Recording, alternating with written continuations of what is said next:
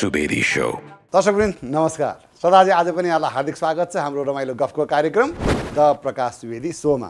त्यसो त हामी कार्यक्रमलाई रमाइलो गफको कार्यक्रम भन्छौँ, तर धेरै दर्शकहरूले हामीलाई के कमेन्ट गर्नुभएको छ भने रमाइलो गफको कार्यक्रम भन्नुहुन्छ तर छेडछाडका कुराहरू बढी हुन्छन्, चिप्ल्याउने कुराहरू बढी हुन्छन्, रमाइलो कम भयो भन्ने गुनासोहरू आइरहेछन् यदाकदा।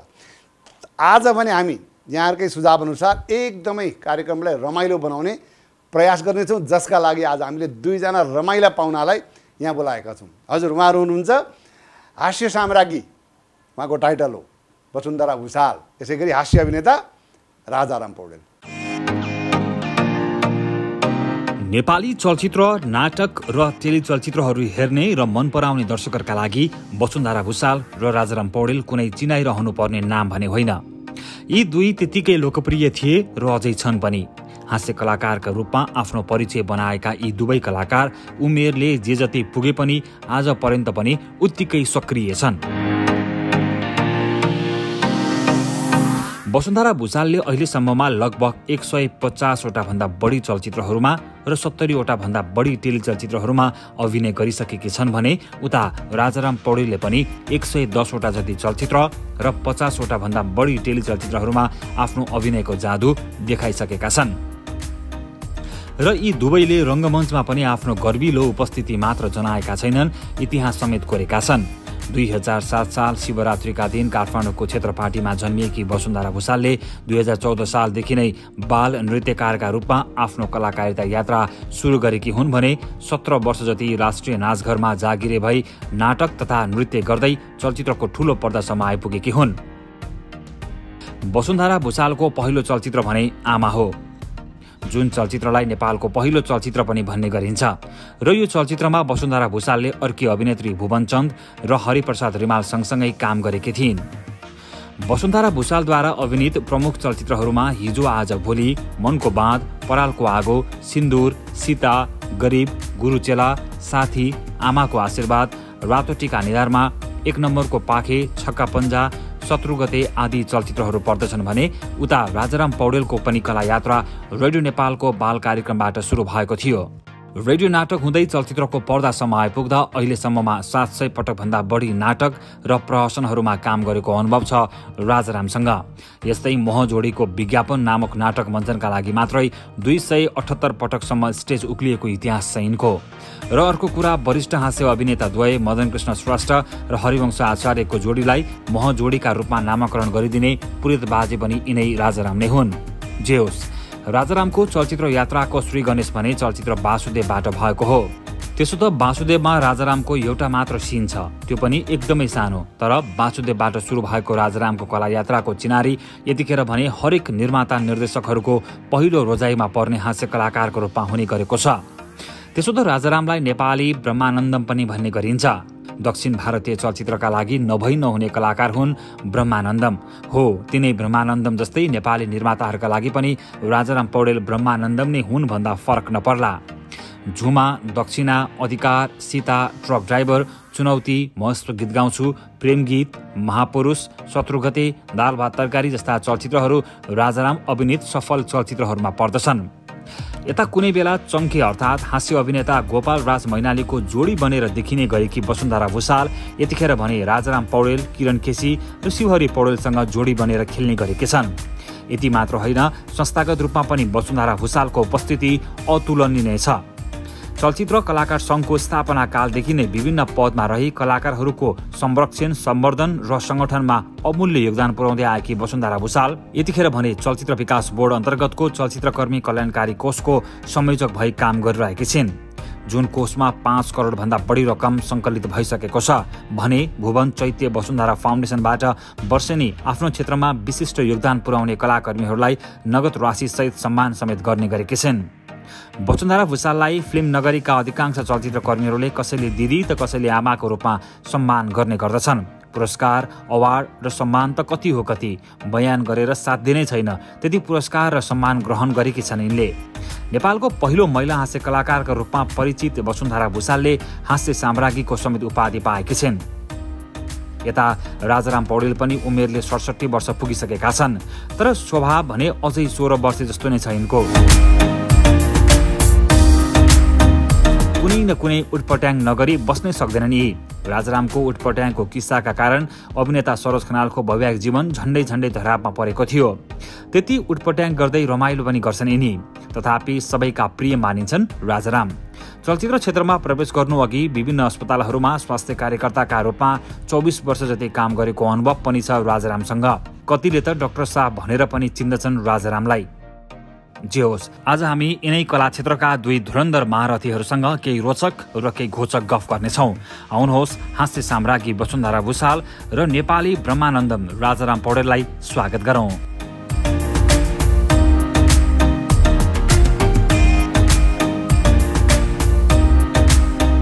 कार्यक्रममा यहाँलाई धेरै धेरै स्वागत छ।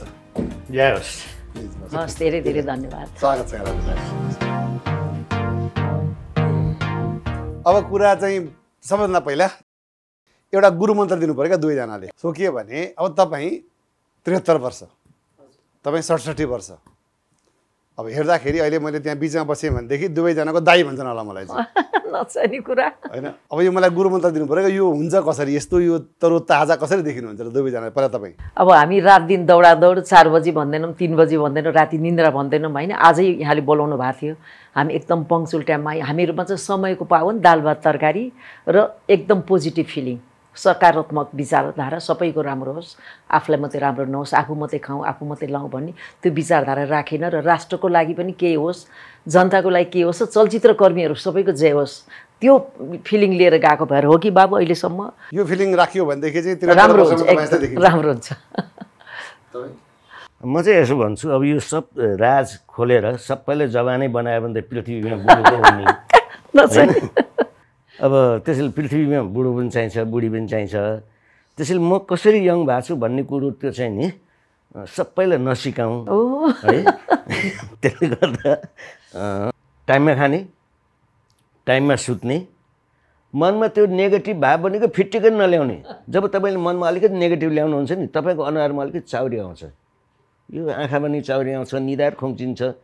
यो चिज तपाईँ पोजिटिभ हेर्नुहोस् न, तनक्क छाला तर्किन्छ है। मेन यो हो। मेन त्यसपछि खानापिना, आफ्नो रहनसहन। जस्तो म बेलुका हेर्नुहोस्, साँझ परेपछि म घरबाट बाहिर जान्न, घरमै बस्छु।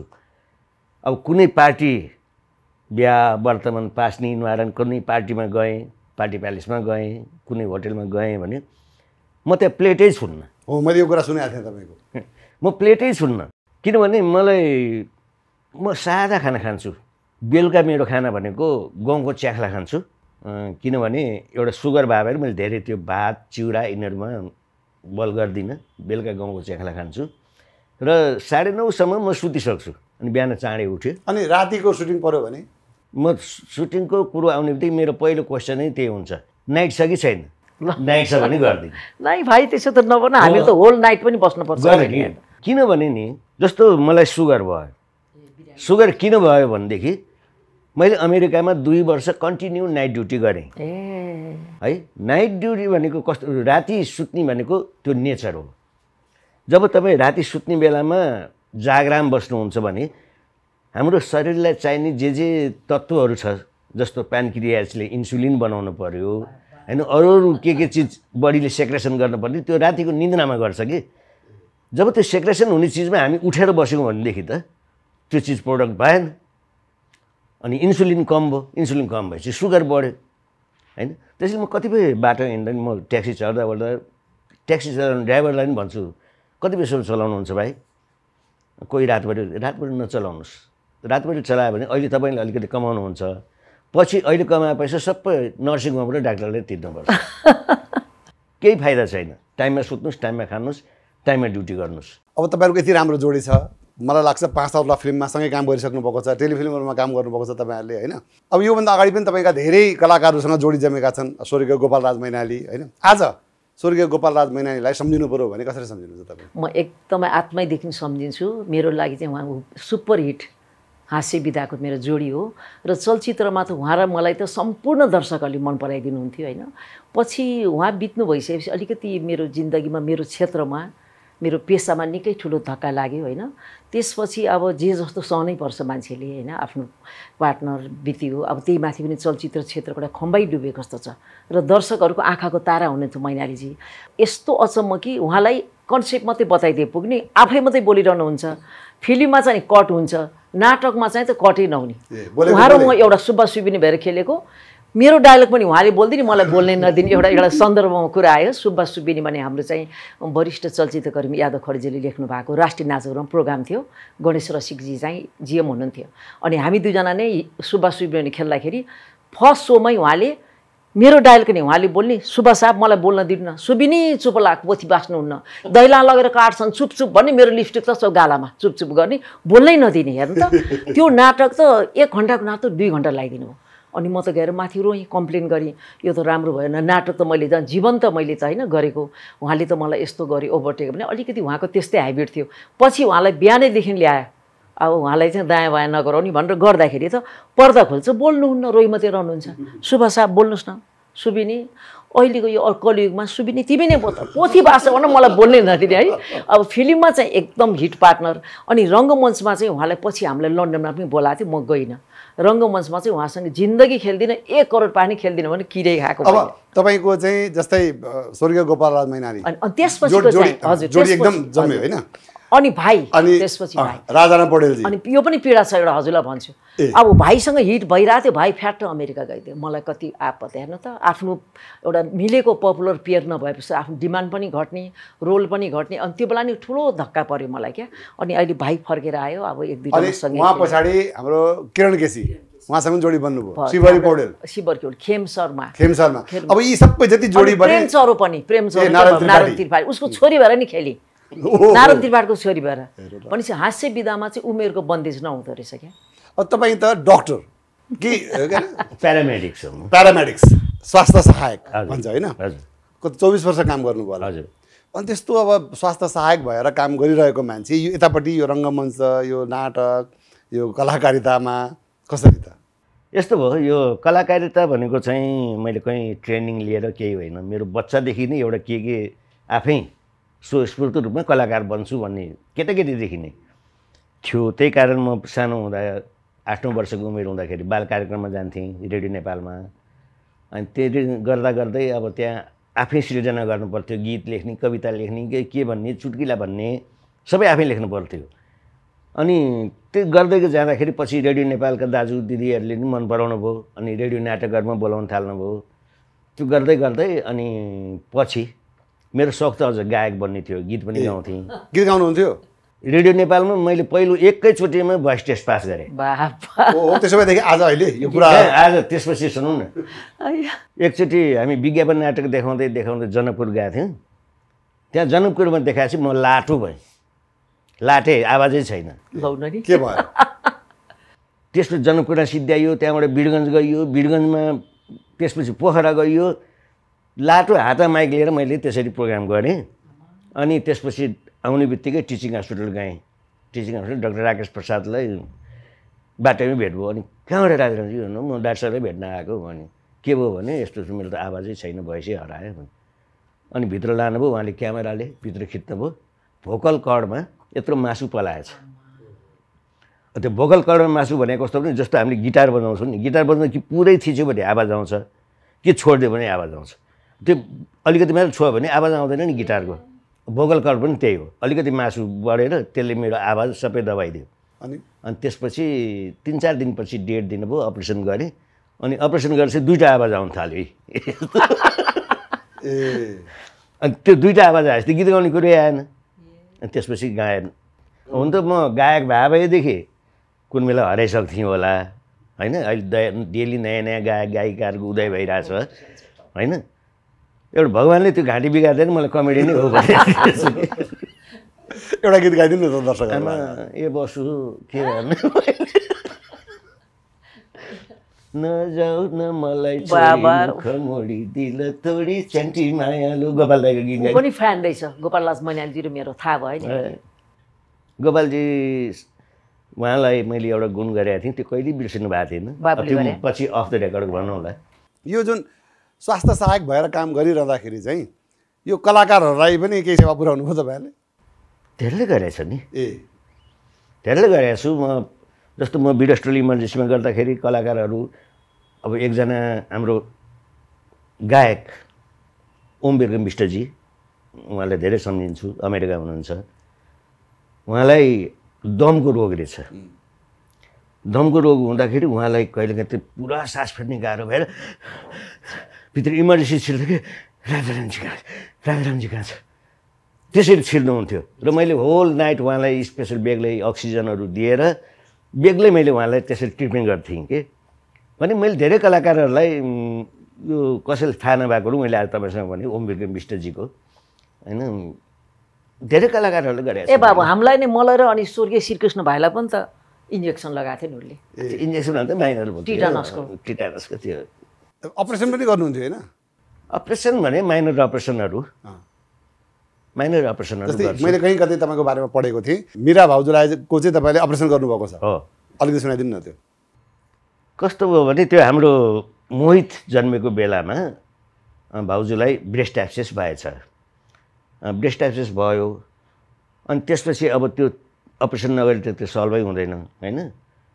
अनि मैले घरमै गएर त्यो बेलामा हामीसँग अलिअलि त्यो इमर्जेन्सीमा काम गर्ने भए भएर एउटा जर्मनी भोलिन्टियर हुनुहुन्थ्यो, क्रिस्टिना होफम्यान भन्ने। अनि उहाँले त्यो जर्मनी मेडिसिनहरू यिनीहरू ल्याएर राख्नुहुन्थ्यो कि। अनि उहाँसँग मागेर एउटा 10 मिनट जति बेहोस हुने त्यो एउटा केटानेस्ट भन्ने इन्जेक्सन पाउँथ्यो, त्यो दिएर 10 मिनटलाई बेहोस गरेर चिर्नुपर्ने। अब कोही छैन, घरि म भाउजू होइन। अनि हरिलाई भाउजूको पाखुरा समाउनलाई, नसामा इन्जेक्सन दिनलाई। अनि भाउजूसँग कुरा गर्दै थिएँ, भाउजू ल 1 2 3 4 गर्नुहोस् त भन्दा 6 7 पुग्दा 7 बाद। अनि यसो हरि पो बेहोस हुन लागिरहेको छ। अब आपत पऱ्यो, त्यो फेरि फास्ट दिन नि हुँदैन, त्यो इन्जेक्सन ड्रप गरेर दिनुपर्ने। ए हरि गरेर बल्ल त्यो इन्जेक्सन दिएर टेस्ट राखेर अनि हरिलाई समातेर फ्यान मुनि राखेर फेरि 10 मिनटमा होस आइहाल्छ, त्यो बेला सिद्ध्याउनु पर्ने। त्यसरी गरेको थिएँ कि। अब मैले चाहिँ भर्खर यो सामाजिक सञ्जालमा अलिक सक्रिय हुन थालेपछि यो प्र्याङ्क भन्ने चाहिँ मैले यतिखेर आएर त्यसको मजा लिइरहेको छु, हेर्दैछु भनौँ न। तर तपाईँले त उहिलेदेखि प्र्याङ्क गर्नु हुँदो रहेछ त। आमा भूत बनेर धेरै राष्ट्र तर्साउनु भएको रहेछ। बाफ्रे बा, कसले भने त्यो कुरा फेरि? मेरो चाहिँ मेरो कमजोरी चाहिँ एउटा के छ भने अर्कालाई चाहिँ एकदम तर्साउने, म चाहिँ एकदम काथर।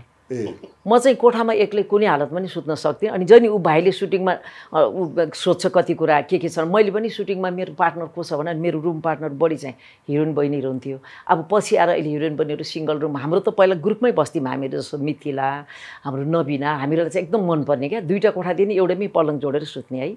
तर अब अहिले चाहिँ सिङ्गल सुत्नु। अनि अहिले चाहिँ ब्युटिसियन बहिनीहरू हुन्छ, मैले सोधिहाल्छु, अहिले पनि डर लाग्छ। तर मैले चाहिँ एकचोटि चाहिँ मनको मात फिल्ममा हाम्रो अब वरिष्ठ अब के भन्ने, अब अहिले चलचित्र क्षेत्रको चाहिँ अब मेरो त प्रकाश थापा ड्याड्सको त मेरो त कर्म मलाई जन्म दिने चाहिँ मेरो पहिलो डाइरेक्टर हिरा सिंह हो।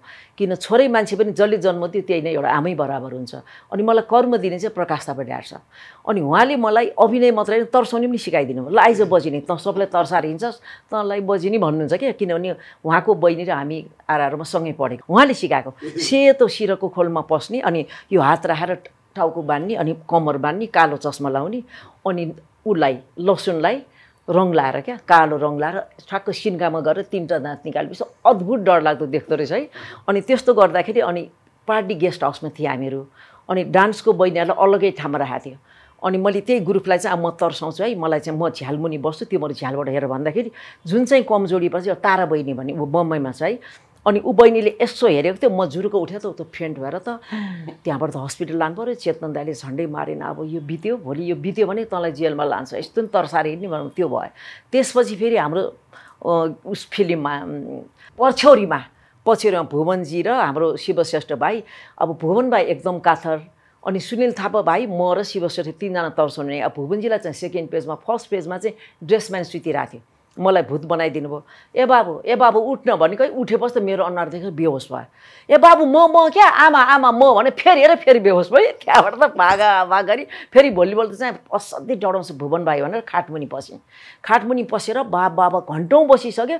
त्यो भाइले कताबाट थाहा पाएछ कि आज मलाई कसले कुरा लगाइदिएछ फेरि क्या। तर्साउँछबाट मोरी भित्र आएको होइन। अनि भाइ आएर थच्च बस्नाछ पलङ चढाएको उठाउँदा भाइ त त्यहाँबाट हाम फालेर गयो। त्यसपछि हाम्रो पुरन जोशी मार मनको बादमा सबैलाई मलाई तर्साउनु खोजेको तर आफै भाग्नुभयो। त्यो बाचा बन्दर भन्ने फिल्मको सुटिङमा मलेखुमा थियौँ। अनि मलेखुमा म प्राय मेरो सिङ्गल रुम हुन्छ कि। अनि सिङ्गल रुम थियो मेरो। त्यो तालसा मारेर म बाहिर यसो मलेखु बजार घुम्न गएको थिएँ। फर्केर आएर अनि काउन्टरमा साँचो लिएँ।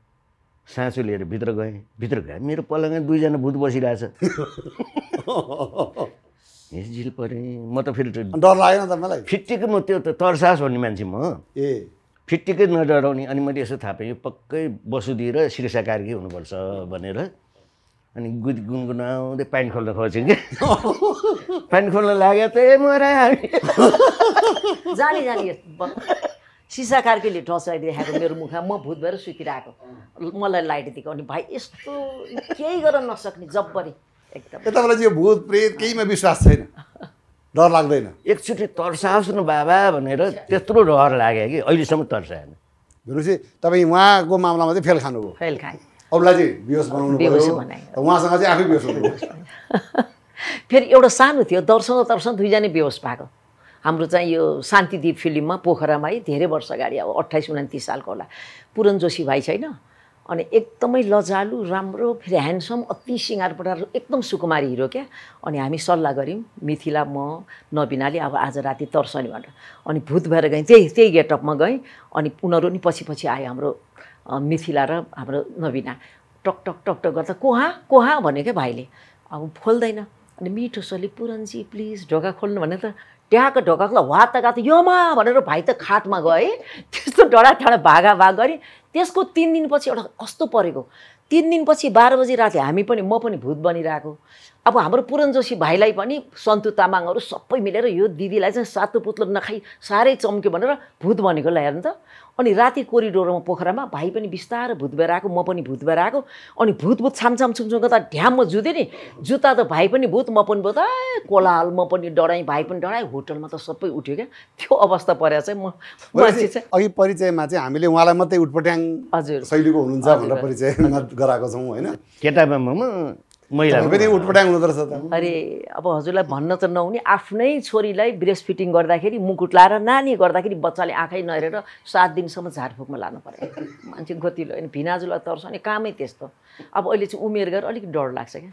अहिले त अब 67 वर्ष पुगिसक्नु भएको छ अझै पनि त्यो बानी छ है तपाईँको उटपट्याङ गर्ने बानी। त्यसैले त मलाई एनर्जी दिन्छ।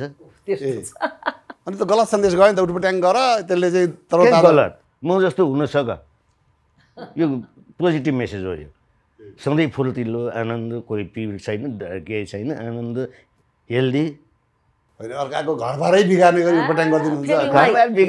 त्यस्तै बिग्रिनु थाल्यो भनेदेखि त त्यो बेला सल्भ झन्डै बिग्रेको नि त झन्डै त कति अब भाइ नगर डाइभोर्स हुन लाग्यो। सरोज खनालजीको जस्तै अर्को पनि बिगार्न खोज्नु भएको थियो। त्यस्तै चाहिँ भएको छैन। अब यो कस्तो भने स्क्रिप्ट लेखेर गर्ने होइन सिचुएसनमा के हुन्छ त्योसँग प्ले गर्ने हो होइन। त्यो सरोजीसँग त्यस्तै सिचुएसन पर्यो होइन। अब तर म यतिकै हो कहाँ मौका पाएपछि चुप लगाएर बस्दिनँ। अब तपाईँ यतिको उटपट्याङ यतिको रमाइलो मान्छे हुनुहुन्छ होइन। अब यस्तो मान्छेका गर्लफ्रेन्डहरू चाहिँ कति भए? मेरो तर्फबाट छैन। अब केटीको तर्फबाट कति कहिले थाहै छैन। मैले चाहिँ त्यस्तो तपाईँ चाहिँ त्यस्तो सोझो म त्यो कहिले आजसम्म अब अहिले पो मोबाइलको जमाना आयो। त्यो बेला त लभ लेटर हुन्थ्यो होइन। त्यो पनि जिन्दगी लेखिएन। भेट्यो भने उल्का गर्ने जिस्काउने त्यो गर्ने हो। तर त्यो पछि नै लागेर लभै गर्ने बिहानै गर्ने भनेर चाहिँ आजसम्म गरिएन। एक नारी ब्रह्मचारी कन्या राशि वृश्चिक सुटिङमा वृश्चिक भएर के हुनु तिमी कन्याकै ग्रुपमा आउँछ। कुरा काट्दिँ सरी है। वृश्चिक कोही भएन। अनि तपाईँलाई त्यो अङ्कल भनेको चाहिँ किन मन नपर्ने त? कहाँ मन नपर्नु झन् मैले कहाँ इन्टरभ्यू सुनेको थिएँ तपाईँको झन् मनपर्छ भने त्यो नि तरुणी बहिनीले भने अब किनभने हेर्नुहोस् प्रायः मान्छेहरू चाहिँ केटीहरूले अङ्कल भन्यो भने आँखा तर्छन् रिसाउँछन् होइन म दङ्ग पर्छु किनभने नि अङ्कल भने दुई प्रकारका हुन्छन् के एउटा केटाकेटी भाडाबुढी बच्चा बच्चीले भन्ने अङ्कल अर्को तरुणी बहिनीले भन्ने अङ्कल त्यसमा के छ नि फरक स्पेलिङमै फरक छ कि केटाकेटी बच्चाहरूले भन्ने अङ्कललाई चाहिँ नि युएनसिएलई अङ्कल भयो होइन अब तरुणी बहिनीले भन्ने अङ्कललाई चाहिँ ओएन अन सिएलएल कल अङ्कल भन्छ अब हामी छुट्छन् फेरि हाम्रा सेगमेन्टहरू होइन अब सिधै सेगमेन्टमा जान्छौँ हाम्रो पहिलो सेगमेन्ट हो अहिले नि देशको समसामयिक परिस्थिति राजनीतिक स्थिति परिस्थिति राजनीतिक अवस्था हाम्रा नेताहरू चिन्नुहुन्छ नि सबै होइन थाहा छ नि सबै म त खै अब भित्रबाट चिन्छु नाम त मलाई आफ्नै सोच्छु त्यतिका नेताहरूसँग तपाईँको उठबस छ अनि चिनिन्छ तर कुन रूपले चिनिन्छ भन्ने मात्रै अहिलेको जुन मन्त्रीमण्डल छ मन्त्रीमण्डलका सदस्यहरूलाई चिन्नुहुन्छ नि प्रायःलाई चिन्नुहुन्छ ल म आज तपाईँहरूलाई अहिलेको मन्त्रीमण्डलको सदस्यहरू देखाउँछु कलाकारलाई फेरि मन्त्रीमण्डल किनभने यो लोकसभा आएको जाति होइन हाम्रो कार्यक्रमको फर्मेट के भने कलाकार आउँदा चाहिँ नेता देखाउने नेता आउँदा चाहिँ कलाकार देखाउने चिन्नुहुन्छ भनेर सुरु गरौँ चिन्नुहुन्छ नि सुदन किरातीज्यू तपाईँ अनि चिन्छु नि भाइ र म जाँदाखेरि भाइले सम्मान पाएको असाध्यै राम्रो व्यक्तित्व चिन्छु कुन मन्त्री हुनुहुन्छ अहिले पर्यटन नागरिक उड्डयन चिन्नुहुन्छ अब नाम चाहिँ आउँदैन नाम आउँदैन कुन मन्त्री हुनुहुन्छ मन्त्री भनिदिनु न त ल अब त्यो हेर्दै हेर्दैन अब हामी काममा गइराख्न पर्ने भयो यो मन्त्री यो भन्न थाहा हुन्छ मैले पनि चिन्न सकिनँ ल भाइले त नचिन्ने यस्तो मान्छे म पनि पोलिटिसियन त होइन तै पनि बाबु अलि वन तथा वातावरण मन्त्री कहाँको वन तथा वातावरण मन्त्री वन तथा वातावरण मन्त्री म दाउरे किन्न गएको छैन वीरेन्द्र प्रसाद महतो ए हाम्रो उपेन्द्र महतोजीको भाइ किन्न चिन्न अहिले आएर यहाँ आँखामा डिङ्कल बढिआएछ अहिले अलिक तन्किया बेला चिने अब भेटे पनि हो एक रातभरि सँगै बसिया नि छ एउटा र पनि चिन्नु भएन यो फोटो प्रोफाइल परेर नि हो कि के हो ए बिरेनजी किन नचिन्नु अशोक राई कुन मन्त्री हुनुहुन्छ मन्त्री त थाहा छैन धरानी मन्त्री हो असाध्यै राम्रो व्यक्तित्व उहाँ है भाइले नाम भनिहाल्यो तर चाहिँ कुन चाहिँ ओदामा तपाईँ मन्त्री भन्दिनु न त ल उहाँले नाम भन्नुभयो तपाईँ उहाँ कुन मन्त्रालय कुन मन्त्रालय त्यही मैले भने नि यहाँलाई म कलाकार परि अब कुन कुन मन्त्रालय कहाँ छ जान पनि नपर्ने अनि हामी चाहिँ खालि राम्रो काम गर्ने आइदिए हुन्थ्यो भने धरानी मन्त्री भन्ने भयो शिक्षा विज्ञान तथा प्रविधि मन्त्री अब यो शिक्षाको लागि सोध्न पर्ने हजुर फेरि हामी यसलाई सोध्नु भएर शक्ति लम्साल त्यहाँ कतिको रहेछ त शक्ति लम्साल हो मलाई चाहिँ नाम थाहा थिएन अब भाइले पहिलाको गृहमन्त्री नि हुनुभयो गृहमन्त्री मैले आशा भेटेको छैन नाम चाहिँ शक्ति लम्साल नै हो होइन अरे जग्गा बाबु तिमी पनि थाहा नभएपछि होइन भन्नुपर्छ नि शक्ति चाहिँ शक्ति हो तर लम्साल होइन बस्नेत के मन्त्री हुनुहुन्छ पहिला गृह हुनुहुन्थ्यो अहिले ऊर्जा जलस्रोत तथा सिँचाइ मन्त्री अहिले उद्योग वाणिज्य तथा आपूर्ति मन्त्री यो उद्योग कलखाना केही नभए मान्छेलाई मतलबै भएन को रमेश रिजाल नमस्ते उहाँ पनि चिन्न सकिन्छ कृषि मन्त्री अहिलेको कृषि मन्त्री आफ्नो खेतै छैन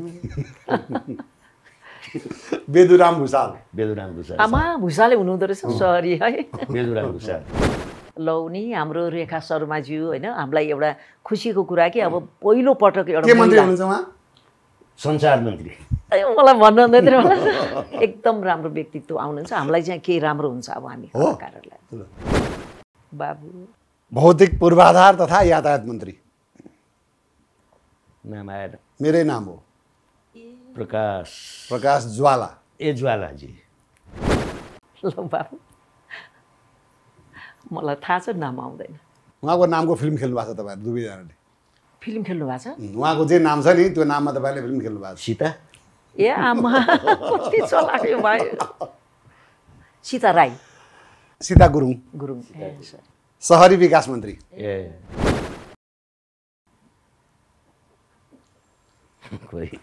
मान्छे चिन्छु म पनि मन्त्रीजी नै हो हजुर म पनि मन्त्रीजी नै हो भूमि व्यवस्था शहरी तथा गरिबी निवारण मन्त्री एकदम स्ट्रङ र एकदमै चर्चित व्यक्तिको श्रीमती हो उहाँ भर्खरै जेलबाट छुट्नु भएको छ उहाँ केही समय हाम्रो अरे राम के बाबु भर्खर जेलबाट छुटे के अरे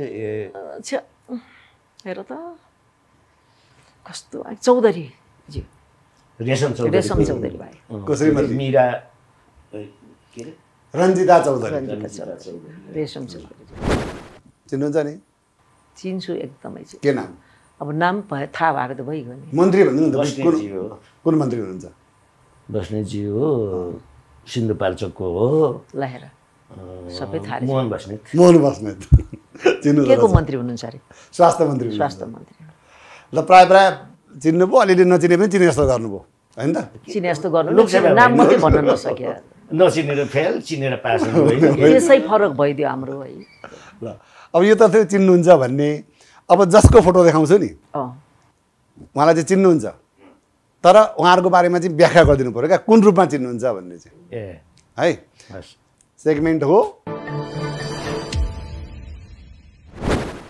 भुवन केसी र जिया केसी के दैव नजाने अपरम्पार के भन्छ अब एउटा कला क्षेत्रमा डुबेको व्यक्तित्व हो होइन अहिले आएर चाहिँ विकास बोर्डको अध्यक्ष हुनुभएको छ त्यसरी त चिन्छौँ हामी पक्कै पनि यो दुईटा फोटोको बारेमा भन्नु पर्यो अब अहिले चाहिँ कस्तो पनि मान्छेलाई आफ्नो उमेर गएपछि एउटा जीवनसाथीको आवश्यक पर्छ होइन अब भाइको दुईटा घर बिग्रियो अब अहिले चाहिँ बहिनीले साथ दिइराख्नु भएको छ मैले त्यही किसिमले बुझ्छु मैले जीवनसाथी नै हो अब जीवनसाथी नै जस्तो लाग्छ मलाई जहाँ पनि सँगसँगै हुन्छ हो राजारामजी घरमा पनि सँगै सँगै पनि देखिन्छ होइन अब बिहा गरेर खबर चाहिँ सुनेको छैन तर एकजना कसले मलाई बिहा भइसक्यो भनेर भन्नुभयो म जिल पनि परेका थिएँ त्यसैले दैव नजाने अपरम्पार हुने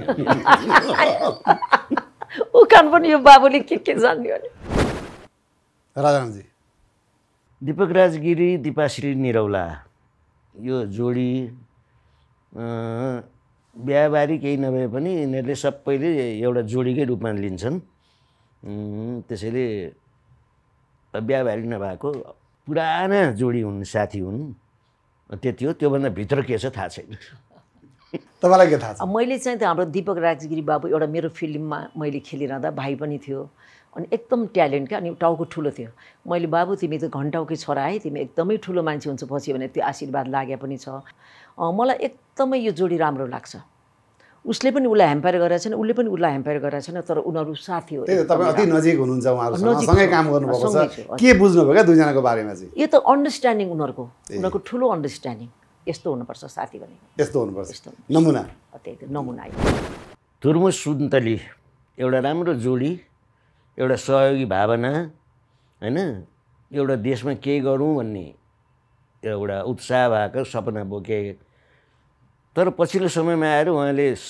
त्यो अलिकति बढी आफ्नो क्षमताभन्दा बाहिरको चिज परिकल्पना गर्नुभयो रङ्गशाला है त्यो सरकारले त हतपति पुरा गर्न नसक्ने चिज उहाँ दुईजनाले ठुलो आकाङ्क्षा बोकेर गर्नुभयो त्यसले गर्दा उहाँहरूलाई अलिकति गाह्रो भयो तर व्यक्तिगत कुरा गर्ने हो भने साह्रै सफा दिलका मान्छे साह्रै राम्रो कलाकार अब मलाई कस्तो लाग्छ नि हास्य विधामा यो दुईजना जोडी असाध्यै राम्रो त्यही माथि नि श्रीमान श्रीमती है अनि बाहिरको बिहामा नि बोलाएको थियो म अलिक त्यस्तै व्यस्तताले गर्दा म जान पाइनँ अनि मुसुर बस्ती बनाएको थियो अनि त्यसमा पनि मेरो र श्रीमानको नाममा चेतना र वसुन्धरा पुरस्कार भने 51,000 पनि दिएको थिएँ त्यहाँ पनि एकदमै भगवान् जस्तो मान्ने मैले गएर पनि बोलेको थिएँ अब राम्रो गरिँदै गइराख्नु भएको छ अनि तर मैले जे भन्छु कलाकारलाई पनि अलिकति आफूले कुनै कुरामा हात हाल्दाखेरि सोच्नुपर्छ तर त्यो भाइले भनिसक्नु त्यो रङ्गशालामा हामीले हात हाल्ने कुरा होइन अब सरकारले त बनाउन नसकेर बसिरहेको कुरा अब फेरि मलाई के लाग्छ नि एउटा नेपालको लागि बनेको चिज अब विश्व रङ्गशाला अब त्यसको लागि फेरि हाम्रो दुखी हाम्रो नेपालीहरू है ठाउँ ठाउँमा काम गरेको छ उनीहरूसँग ल्याएर कति दुःखले कमाएका हुन्छन् होइन विदेशमा होइन बाबु सबै ठाउँबाट ल्याएर कस्तो त्यो उठाउँदै ल्याएर पनि ल्याए धेरैजनाको पैसा पनि ल्याए यता पनि के ल्याए आखिरमा भाइलाई कत्रो एउटा कमाएको नाम पनि घुम्यो भनौँ न कमाएको नाम पनि गुम्यो, कतिले गाली गऱ्यो, कतिले के। अब त्यो पीडा उहाँहरूलाई हुन्छ, कति दुःख भोगेर हिँड्नु भएको छ। दुःख लाग्छ उहाँहरूलाई कमेन्ट गरेको देख्दा, दुःख लाग्छ। हाम्रो पैसाले अब आउन पाउन यो ठाउँमा कति कमेन्टहरू छ। त्यो भयो। अब चाहिँ बाबुहरूले केही गर्दाखेरि अब चाहिँ हरेस नखाने जीवनमा होइन, जो चाहिँ अगाडि बढ्न खोज्छ, जो दौडन्छ त्यही नै लड्छ। मैले भाइहरूलाई कि दुईजनाको जोडी फेरि आओस्, अब हाम्रो क्षेत्रमा नै त्यतिकै छाओस् र अब समाजसेवामा पनि सक्ने र जनताको लागि गर्ने। अब यसमा चाहिँ कलाकार भइकन हाम्रो चाहिँ किरण केसी भाइ होइन, ऊ एकदम समाजसेवामा पनि एकदम पोख्त छ। यिनीहरूको फिल्म पनि हिट छ, रङ्गमञ्चमा पनि हिट छन्, चलचित्रमा पनि हिट छ। अब यो दुईजना यो जोडीले पनि अहिले एकदम राम्रो टेली सिरियल गइरहेको छ। अब भाइको बयान गरेर साध्य छैन। पारिवारिक जीवन फेरि यति बुहारीसँग उसको राम्रो छ कि लैला मद्न सक्छ। तर चाहिँ कस्तो छ भने छोराहरू एकदम सिम्पल सोझा, भाइ चाहिँ धेरै नै नक्कले, अलिकति जोगाउने गाह्रो टाइपको छ। उसको नेचर त राम्रो छ तर त्यस्तो छ क्या बिचरा, जोगाउने गाह्रो। अब बाहिरको पछ्याउने अब होइन, उसलाई त अनम्यारिड भन्ठानेर अमेरिकामा त एउटा मान्छे पछ्याएर बल्ल बल्ल कसरी जोगाउनु पर्यो मैले। भाइलाई भन्ठाने छ क्या बिचरा। अब गीत गाएर हिरो हुँदा त अब भर्खरको 18 वर्ष गरी नाचेर गाउने नि त, उमेर कसले भन्छ। अनि शिवरी भाइ एउटा राम्रो ओहदामा बसेको राष्ट्र ब्याङ्कमा होइन, राम्रो व्यक्तित्व हो, सबै कुरामा दखल भएको। तर भाइको पनि म छोरी भएर खेलेको छु। अब कति रिस उठ्ला, उहाँको त म दिदी, अब उहाँको चाहिँ छोरी भएर म खेलेको छु। र फिल्ममा पनि 1-2टा फिल्ममा नि भाइसँग खेलेको छु। राम्रो आर्टिस्ट हो, असाध्यै के भन्छ सकारात्मक सोच भएको व्यक्ति। मलाई जोगाउनु पर्दैन। हजुर, मलाई जोगाउनु पर्दैन। तमासा तपाईँ के भन्नुहुन्छ? अब मेरो धेरै पुरानो साथी, अब किरणसँग त मेरो अब किरा जोडी भनेर नामै राखेको इतिहासै छ नि बाबुसँग त। अब धेरै पुरानो, हामीले 46 सालदेखि 15 गतेदेखि चिनजान भएको हाम्रो। यो म भन्नु नि अझ बढी उटपट्याङ माछा नभनौँ, फुलतिर त्यो। अब शिवरजी भनेको फेरि उहाँ मलाई देख्दाखेरि, किनकि तपाईँदेखि मलाई त्यसै आनन्द हुन्छ भन्नुहुन्छ, मलाई पनि उहाँदेखि त्यसै आनन्द हुने। शिवरजी भनेको फेरि मनमा कसैप्रति नकारात्मक के भावनै नभएको, जसरी हुन्छ अरूलाई हेल्प गरौँ भन्ने नेचरको मान्छे। असाध्यै कसरी हुन्छ अरूलाई हेल्प गरौँ भन्ने। तर एउटा ऊ लाग्छ उहाँको एउटा भाग्य भनौँ, जसलाई उहाँले हेल्प गर्नुहुन्छ त्यसैले उसको कुरा काटिरहेको हुन्छ फेरि। अनि म भन्छु शिवजी नाति यो तपाईँको कर्म भयो भन्छु। साथै राम्रो। दुईजनासँगको कुनै रमाइलो घटना परिघटना भने अब धेरै, अब नेपाल टुर हिँडियो, मेचीदेखि महाकाली सबै कतिपटक टुरमा हिँडियो, हाँस्य व्यङ्ग्य कार्यक्रम लिएर। एकदमै मेहनती, हेल्पफुल, डिसिप्लिन। हाम्रो अब ज्ञानेन्द्र सरकार भयो, कोमल राज्यलक्ष्मी बडमारिने सरकार भयो है। अब म कसरी चिन्छु भने अब सुरुमा त राजा हुनुहुन्थेन होइन, एकदमै राम्रो पहिल्यैदेखि नै। अब बुवाहरू नै पहिला अब दरकै डिठा हुनुहुन्थ्यो होइन, त्यतिखेर चिन्छ एकदमै। मेरो श्रीमान पहिला चाहिँ वीरेन्द्र सरकारको एडिसी हुँदाखेरि एकदम स्ट्रङ छ, एकदमै ड्यासिङ छ भन्नुहुन्थ्यो है, त्यो विचारधाराले चिन्छु। र अब राष्ट्रलाई सजिलैसित सुम्पिदिनु भयो, त्यसमा पनि उहाँलाई म मान्छु होइन। अब सम्पत्ति त प्रशस्तै भयवर्ग सबै राजपरिवारको नै अप्ताली नै उहाँले गएको थियो। तर उहाँले चाहिँ अब मैले अब राम्रो नराम्रो दुइटै भन्नुपर्छ, तर हाम्रो सरकारले चाहिँ अलिकति चाहिँ बेसकरी नै, अलिकति किन भन्नु, अलि सक्दो सम्पत्ति चाहिँ अलिकति जनताहरूलाई अस्पतालहरू, वृद्ध आश्रमहरू, स्कुलहरूमा लगानी गरिदिनु एकदमै राम्रो कल्याण कोषलाई हुन्थ्यो है। अनि बडामान सरकार एकदम सोझो, असाध्यै सोझो, भलाद्मी, त्यो टाइपबाट चिन्छु उहाँलाई मैले। मैले आजसम्म प्रत्यक्ष भेटेको चाहिँ छैन, तर देशमा उहाँ चाहिन्छ। राजा आऊ देश बचाऊ। एकदम। यो राजा नहुँदाखेरि देश टुरो भयो, मन परि भाँड भैलो, भ्रष्टाचार ज्यादै मौलायो। एउटा देशको संरक्षक, प्रत्यक्ष शासन उहाँको होइन, देशको संरक्षक त्यसैले चाहिन्छ। त्यसैले म अब धेरैले भन्छु म राजावादी। म चाहिँ अब भाइ राजावादी, म चाहिँ कुनै पनि पार्टीको वादी पनि राजावादी नै, म चाहिँ राष्ट्रवादी र कलाकारवादी परि है। तर चाहिँ राम्रो नराम्रो त्यो बेलामा एउटा राजा, अहिले 600 राजा। अब यहाँ चाहिँ धेरै राजा हुनुभन्दा एउटा राजाको चाहिँ आवश्यक छ जस्तो मलाई। अब उहाँ नै होस्, जे होस्, राजा चाहिने ठाउँ हो यो। 300 वर्ष चलाएको राजगति त्यागेर जाँदा होइन, हामीलाई एउटा सानो कलाकार सङ्घमा अध्यक्ष भएर बसेर छोडिदिँदा त कस्तो फिल हुन्छ। तर कति राम्रोसित बोलेर त्यसमा चाहिँ म महान मान्छु उहाँलाई। पूर्व प्रधानमन्त्री शेरबहादुर देउवाजी, उहाँ चाहिँ नाम मात्रको प्रधानमन्त्री, कार्यभार चलाउनु चाहिँ यता दुवैजना प्रधानमन्त्री। त्यही रूपमा चिन्नुहुन्छ? मैले मात्रै होइन सम्पूर्ण जनताले चिनेको चाहिँ नि त्यही उहाँ चाहिँ कुर्सीमा बस्ने अराउने पराउने उहाँ नै हो। अब मैले चाहिँ प्रधानमन्त्रीज्यू अब विद्वान हुनु बाहिर बेलायत जस्तोमा चाहिँ शिक्षा हासिल गरेर आउनु भएको होइन, अब धेरैचोटि प्रधानमन्त्री हुनुभयो। अब मैले चाहिँ धेरै ठाउँमा उहाँ चाहिँ चिफ गेस्ट हुन्थ्यो, म विशिष्ट अतिथि। अनि मैले चाहिँ त्यही चलचित्रकर्मी कल्याण कोषको लागि खै हजुर यत्रोचोटि आइसक्यो हामीले मद्दत पाइनँ, निवेदन पनि अब खै मलाई ल्याउँछ फेरि हटाइहाल्छ भन्नुभयो, हुन पनि हो। अब पहल गर्नै पाउँदैन, हट्छ फेरि पछि आउनुहुन्छ। अब उहाँको वाइफ पनि एउटा पढे लेखेको व्यक्तित्व, उहाँहरूलाई सम्पत्तिको कुनै कम छैन है। अब यो जे के सुन्छ कता दुःख पनि लाग्छ मलाई। मानिसले मर्दाखेरि जाने त हात यसै गरेर जाने हो होइन, किन यस्तो भयो हो होइन, त्यो त हाम्रो आँखाले देखाएको छैन। अब अहिले चाहिँ धेरै नै नराम्रो सुनिरहेको छ, त्यो हुनु हुँदैन जस्तो मलाई महसुस हुन्छ। मदन दाई हरि दाई है, जसको जोडीको नाम मैले राख्दै हो महजोडी भनेर है, निवारण गर्ने नि भाइ महजोडी भनेर मैले राख्दै हो। र त्यो बेला महजोडीले नाम राख्दै बापत 2 बोतल बियर भेटी चढाउनु भएको थियो। एकजनाले एक बोतल, खै के हो कुनै हिसाब किताब थाहा छैन। त्यो कुरो हरिवंशले आफ्नो किताबमा पनि लेखेको छ। र उहाँहरू भनेको एउटा आफ्नो कलाकार, 2जना साथी बेग्लै ठाउँमा छ, तर उहाँहरू भनेको एउटा देशलाई एउटा मार्ग निर्देशन गर्ने व्यक्तित्व। जोडी भनेको यसरी जम्नुपर्छ।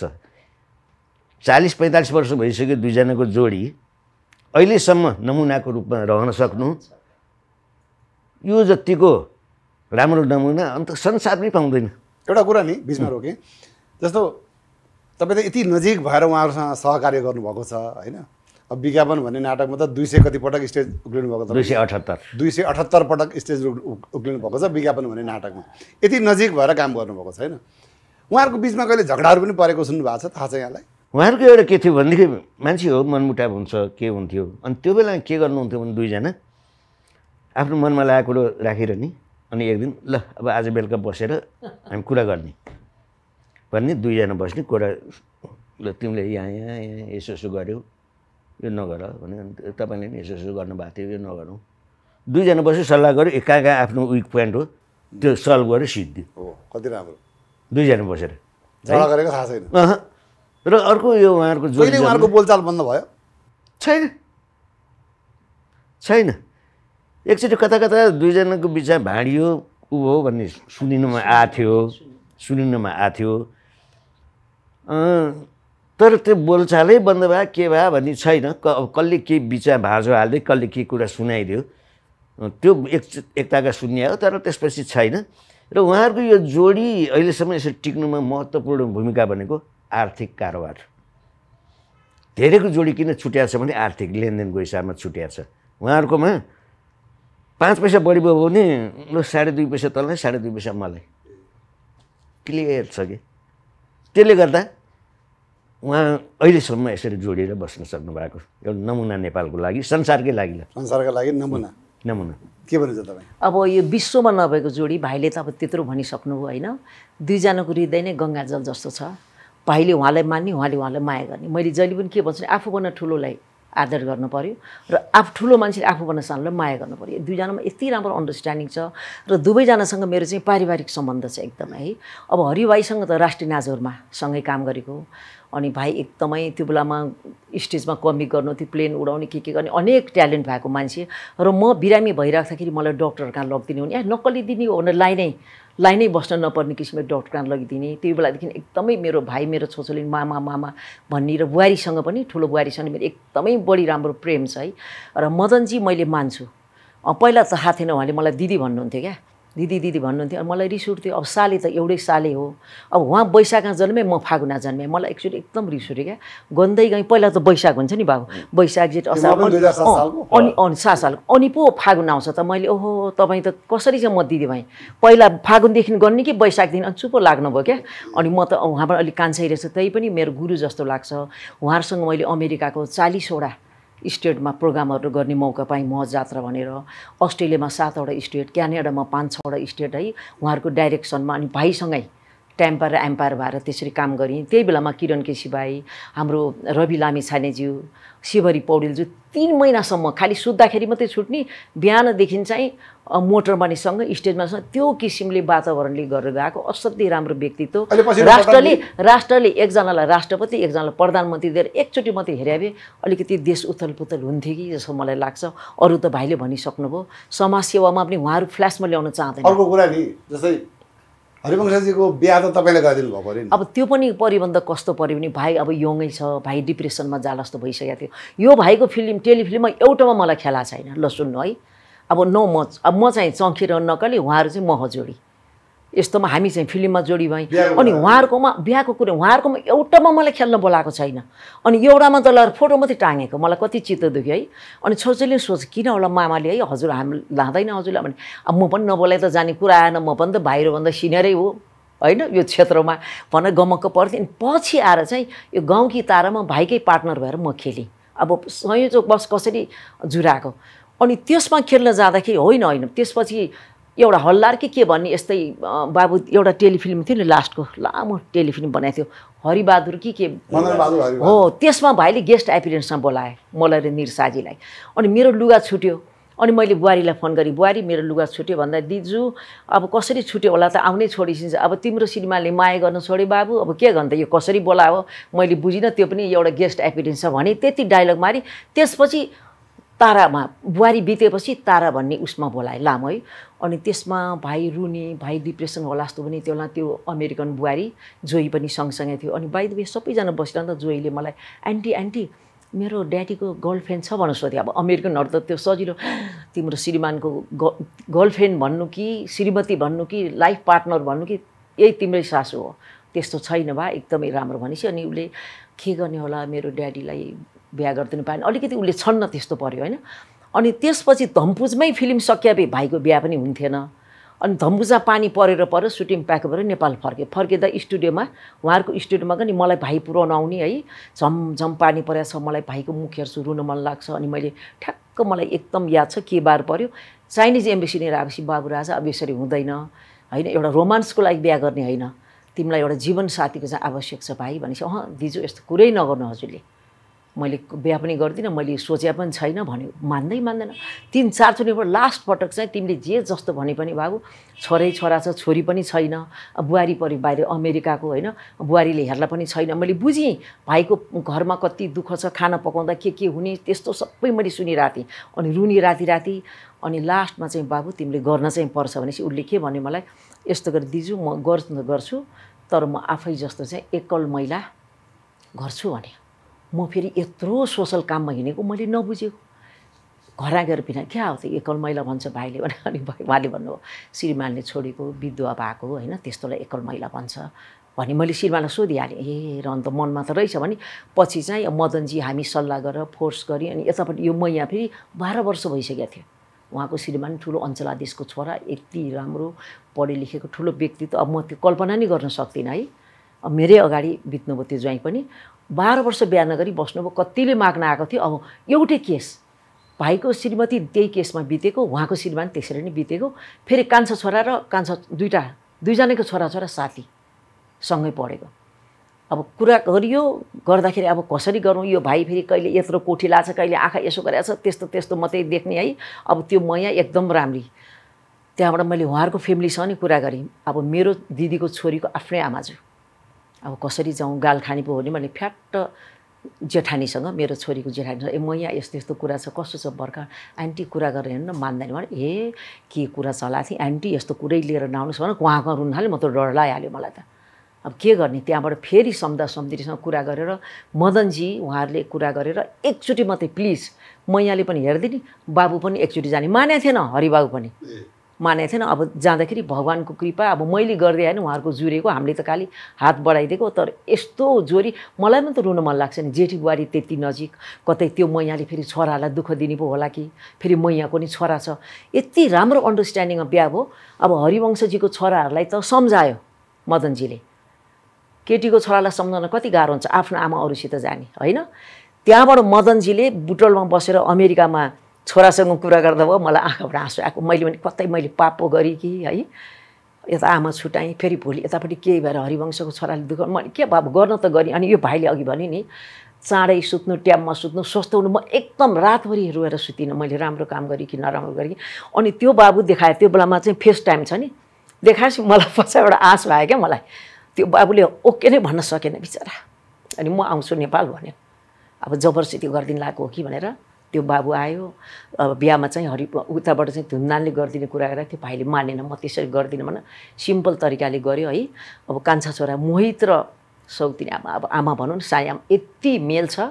अब बाबुले पनि मैयाको छोरालाई यति माया गर्छ अनि यस्तो राम्रो मेल यति राम्रो सायद भाइले राम्रो कर्म गरे होला। अनि मैले ठुलो बुहारीलाई नि हेर बुहारी मलाई मिरा मलाई पाप नलागोस् है बाबु अब तिम्रो घरै खत्तम हुन लागिसक्यो। भाइ खत्तम डिप्रेसनमा गइसक्थ्यो मैया बिहा नगरे त्यो अवस्था पुगिसक्यो थियो। ल अब हाम्रो अन्तिम एउटा सेगमेन्ट छ। सेगमेन्टको नाम हो धर्म सङ्कटमा चाहिँ अहिलेको यति लामो व्याख्या गर्न केही पनि पाइँदैन। दुईवटा मध्ये एउटा छान्नुपर्ने हुन्छ। ओहो अनि दुइटै मन पऱ्यो भने के गर्नु त? दुईवटा मन पऱ्यो भने पनि एउटा त्योभन्दा मनपर्छ नि त। अब त्यस कारणले दुईवटा अप्सन एउटा छान्नुपर्ने हुन्छ। सुरु गरौँ? सुरु तपाईँबाट गरौँ। तपाईँका दुई अभिन्न मित्रहरू किरण केसी कि शिवहरी पौडेल? शिवहरी पौडेल। शिवहरी पौडेल। यसलाई म फ्लिप गरेँ है त। किरण केसी कि जितु नेपाल? किरण त सधैँ खल्तीमै राखे जस्तो मान्छे हो। जितु नेपाल। जितु नेपाल। दुई अभिनेत्रीहरू वसुन्धरा भुसाल कि दिपाश्री निरौला? बस्दी। थ्याङ्क यू बाबु। म भएर हो कि बाबु? होइन निर्माता निर्देशक द्वय प्रदीप भट्टराई कि दीपक राजगिरी? प्रदीप भट्टराई। प्रदीप भट्टराई। यसलाई मैले फ्लिप गरेँ फेरि। निर्माता तथा अभिनेता दीपक राजगिरी कि निर्देशक सुदर्शन थापा? सुदर्शन थापा। दीपकजीसँग चाहिँ पानी बाराबारै हो क्या? हो बार छैन। उहाँको मैले त्यही वडा नम्बर 6 र छक्का पन्जा 2मा खेलेको थिएँ। उहाँसँग सहकारी चाहिँ दुईवटा मात्रै हो। तर सुदर्शनजी चाहिँ उहाँले जे फिल्म बनायो नि मलाई पहिला बोलाइहाल्नुहुन्छ त्यो कारणले। ल तपाईँका दुई भतिजहरू यमन श्रेष्ठ कि मोहित वंश आचार्य? यो दुइटै तोरीलाडीहरू बराबर हुने कि मह जोडी मन परेपछि महका दुइटै मैले छान्नु पऱ्यो भने दुइटैले छान्छु। यो दुइटै बिचरा एउटा मनदाको छोरो एउटा हरिको छोरो। ल अन्तमा निर शाह कि हरिवंश आचार्य? ए हरिवंश। हरिवंश आचार्य। हुन त निरदाई पनि मलाई उहाँले फिल्म बनाउनु पनि मलाई छोड्नै हुन्न। उहाँले एकचोटि मसान भन्ने फिल्म बनाउँदा दुनियाँ फोन गर्नुभएको छ मेरो फोन उठेन किनकि म त्यो बेला मलेसियामा थिएँ। 1.5 महिना मलेसिया बसेँ। अनि म त मरेँ कि बाँचेँ भने त्यो यो रोल गरेँ राजारामजीले गर्नुहुन्छ नभए सिने काट्ने भने मेरो रोलै काटिदिनु भएछ। म मलेसिया भएको कारणले त्यति माया गर्नुहुन्छ। तथापि हरिवंश आचार्य? हरिवंश आचार्य। ल अब तपाईँलाई के पर्ने होला? अभिनेत्री द्वय भुवन चन्द कि चैत्य देवी सिंह? भुवन दिदी नि आमामा दुइटै दिदीहरू मेरो आदरणीय हो। तर मलाई चलचित्रमा ल्याउनु पनि दिदी हो नाचघरमा लगेर जाहिर खान दिदी। अहिलेसम्म हाम्रो पनि जस्तो मह जोडी भने जस्तै दिजु र मेरो 2014 सालदेखि आजको 80 सालसम्म त्यति राम्रो मित्रता छ हाम्रो। अभिनेता द्वय भुवन केसी कि राय समाल? अब मलाई चाहिँ अब फिल्मको हिसाबले मैले धेरै फिल्म व्याख्या गर्न पाइँदैन सिधै ट्याक्क भन्दाखेरि अब मलाई चाहिँ मनपर्ने चाहिँ भुवन केसी नै हो। भुवन केसी। यसै गरी दीपक राजगिरी कि दिपाश्री निरौला? दिपाश्री निरौला। दिपाश्री निरौला। राजाराम पौडेल कि किरण केसी? मेरो त अब भाइ अब दुईजना भाइहरू मेरो एकदम हृदय नै छ। तर भाइसँग चाहिँ अब आफूले अब नेचुरली नै जो मान्छेसँग अगाडि बढिरहेको छ होइन अब भाइसँग चाहिँ मेरो जुनसुकै रोलमा पनि फिट भइरहेछ भाइ नै हो। राजाराम पौडेल अगाडि भएर भने होइन भाइ नै हो। अभिनेत्री द्वय करिश्मा मानन्दर कि गौरी मल्ल? अब कति धर्म सङ्कट हेर्नु मलाई दुवैजना मेरो आँखाको तारा। अब करिश्मा मेरो धेरै ठाउँमा छोरी भएर खेलाएको उसको मलाई नेचरदेखि लिएर व्यवहार मनपर्छ। गौरी आफैले ल्याएको ल हेर्नु त कति आपत मलाई के राम है तेरिका के भन्ने अब म त अप्ठ्यारै पऱ्यो यता त नभन्नु। अब अन्तमा दुवैलाई एउटै प्रश्न गर्ने भनेको थिएँ। अघि कुरा आयो राजाकी राष्ट्रपतिमा तपाईँ दुईवटा राजा भनिसक्नु भएको छ। त्यसलाई मैले फ्लिप गरेर के गरेँ भनेदेखि चाहिँ 3 जना अहिलेका चलनचल्तीका नेताहरू मध्ये 1 जना छान्नुपर्छ त्यो पनि प्रधानमन्त्रीको रूपमा। कसलाई हेर्न चाहनुहुन्छ? रवि लामिछाने, बालेन शाह, हर्क साम्पाङ? बालेन शाह। बालेन शाह। अब रवि लामिछाने पनि केही गर्छु भनेर आएको मान्छे गरी पनि रहेछ, कति बिचरा लान्छना लाएर कति दुःख कष्ट ढुङ्गा मुढा खाएर आइरहेछ। भाइसँग हरेक सहकार्यमा चलचित्र क्षेत्रबाट होस् रङ्ग क्षेत्रबाट होस् सबैबाट नजिक छ। अब तर चाहिँ अब अहिले छान्नै पर्दा चाहिँ अब एकदम रवि बाबुले चित्त नदुखाउनु, हाम्रो राष्ट्रलाई चाहिँ बालिन शाह जस्तो 12 जना बाल शाह जन्मे भने देश हाम्रो स्विजरल्यान्ड भनौँ कि अमेरिका सबलाई छैन, चिने पनि छैन। बालिन शाहजीलाई मैले यसबाट पनि चिनेको छु, बोले पनि छैन, थाहा पनि छैन। एउटा गायक भनेर श्रद्धा लाग्छ, तर चाहिँ देशलाई गरिराख्नु भएको छ बालिन शाह। रविजीसँग त यहाँको एकदमै नजिकको सहकार्य पनि रह्यो। नजिक छ नि हामी दुवैजनाको, एकदम धेरै नजिक छ। अमेरिकाबाट फर्कँदाखेरि मेरो ओभरवेट भएका लगेजहरू सबै उहाँले एउटा ह्यान्ड क्यारी मात्रै बोकेर सबै मेरो ल्याइदिनु भएको। ए बाबु यति भन न, प्रधानमन्त्री हुनुपर्ने व्यक्ति चाहिँ हो होइन, हुनुपर्ने, तर अहिले उहाँको काम देख्न पाएको छैन नि। अहिले जुन काम गरेको हिसाबले बालेनजीले जे गर्नु भएको छ, अबको प्रधानमन्त्रीको रूपमा चाहिँ बालेन शाहलाई हेर्न चाहनुहुन्छ दुवैजना। अब सरकारको भवन त भत्काएर हिँड्नु भएको छ, कति डराउनु भएको छैन। अनि अब एउटा उखान टुक्काहरू है त, म उखान टुक्काहरू भन्छु, त्यो उखान टुक्का चाहिँ कोसँग मिल्छ, चाहे त्यो चलचित्रकर्मीसँग चाहे राजनीतिक नेताहरूलाई, कसलाई मिल्छ नाम भनिदिनु पर्यो है। कताबाट सुरु गरौँ? तपाईँबाट सुरु गर्छु। नमच्चिने पिङको सय झड्का। नमच्चिने पिङको सय झड्का भनेको अहिले भर्खर नयाँ नयाँ राइज गर्न लाका, अनि तर मलाई चिन्लायो भनेर मास्क गगल्स क्याप लगाएर आफ्नो अनुहार आफै लुगाएर हिँड्ने अहिलेको नयाँ कलाकार। नयाँ कलाकार तपाईँलाई कोही ठ्याट्ट नाम कसैको यसमा मिल्ने गरी? भाइकोमा नाम नभनौँ। हात्ती आयो फुस्सा, कोसँग मिल्छ? के गर्नु अब हात्ती आयो फुस्सा भनेको अब कसलाई भन्ने।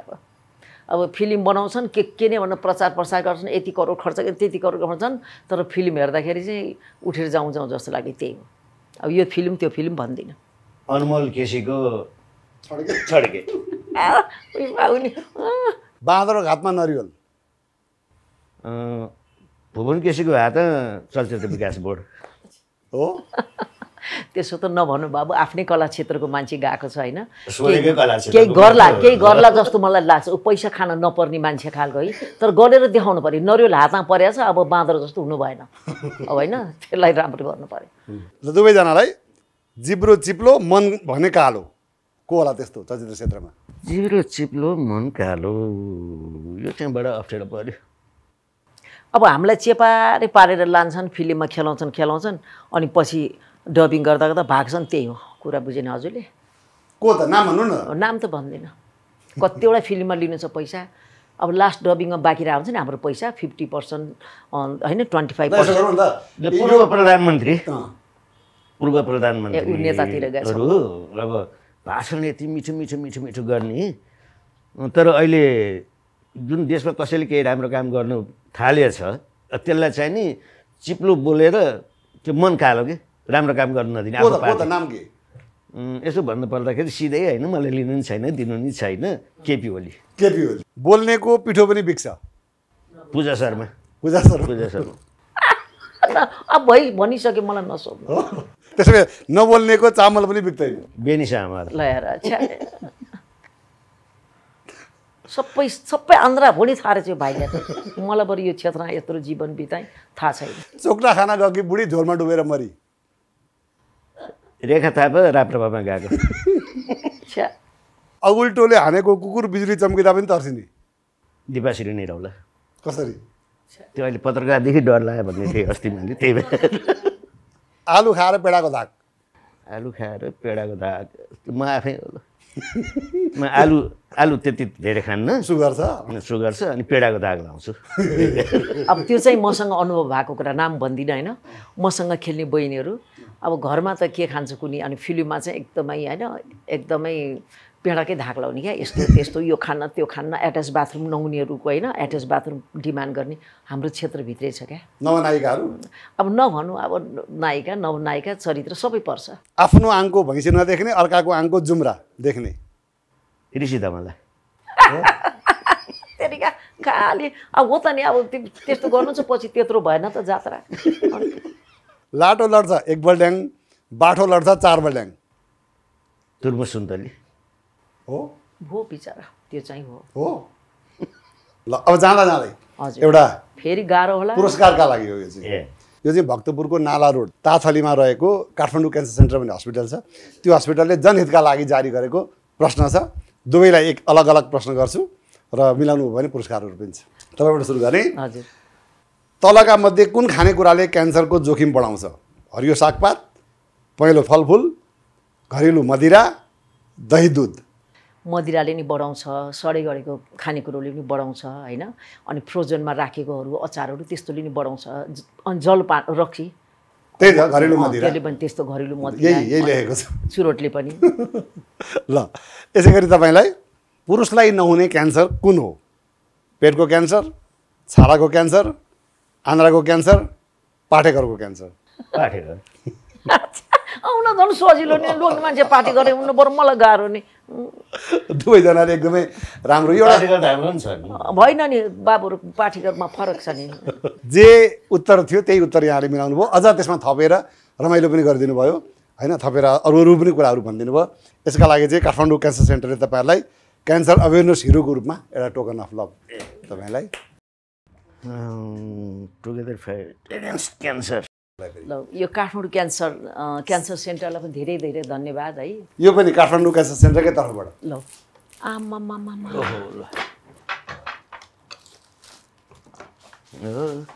ल यहाँलाई पनि यो पनि क्यान्सर सेन्टरबाटै एकदम लाउन नि धन्यवाद है उहाँहरूलाई पनि। ल यो चाहिँ सप्तऋषि आयुर्वेद स्वदेशी उत्पादन सप्तऋषि आयुर्वेदको श्रीकेश तेल हो। यो मैले सधैँ तपाईँको प्रोग्राममा देख्ने गर्छु।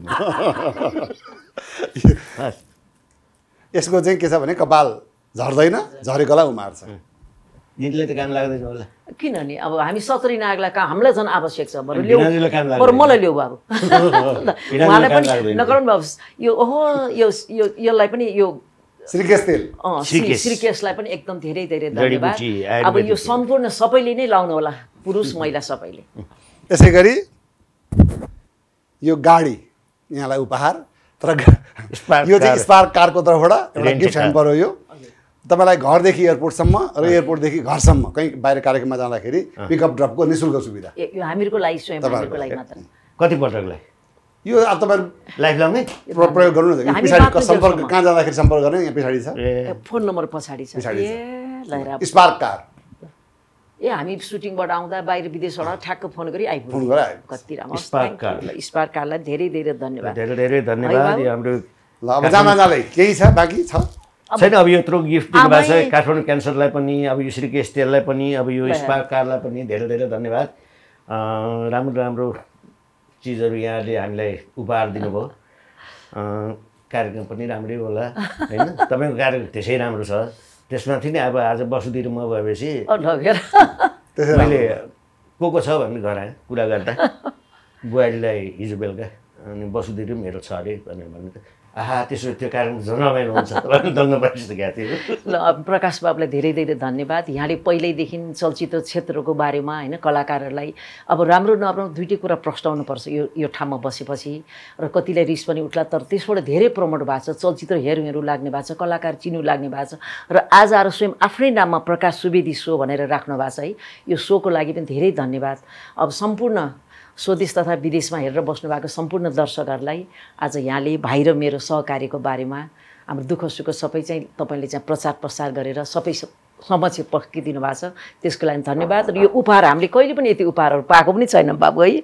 यो उपहार दिने उहाँहरू सबैलाई उहाँहरूको लागि उत्तरोत्तर प्रगति होस्, हरेक कार्य सफल रहोस्, त्यही भन्न चाहन्छु। यहाँलाई पनि धेरै धेरै धन्यवाद। यो दिनजेलको हाम्रो गफ सुनिदिनु भएकोमा। अब गफ के कस्तो भयो त्यो त यहाँले कमेन्ट मार्फत हामीलाई प्रतिक्रिया दिनुहुन्छ नै। आगामी साता फेरि अर्को रमाइलो पाउनका साथमा हामी प्रस्तुत हुनेछौँ। तबसम्मका लागि मलाई र मेरो इन्टायर टिमलाई बिदा दिनुहोस्। EP-51 भने हेर्दै रहनुहोला। जाँदै यो लोकेसन जसले हामीलाई प्रोभाइड गराएको छ बारदरी परिवार, यो अनामनगरमा छ, भिजिट गर्न सक्नुहुन्छ। बारदरी परिवारलाई विशेष धन्यवाद सहित सबैको जय होस्, सबैको भलो होस्।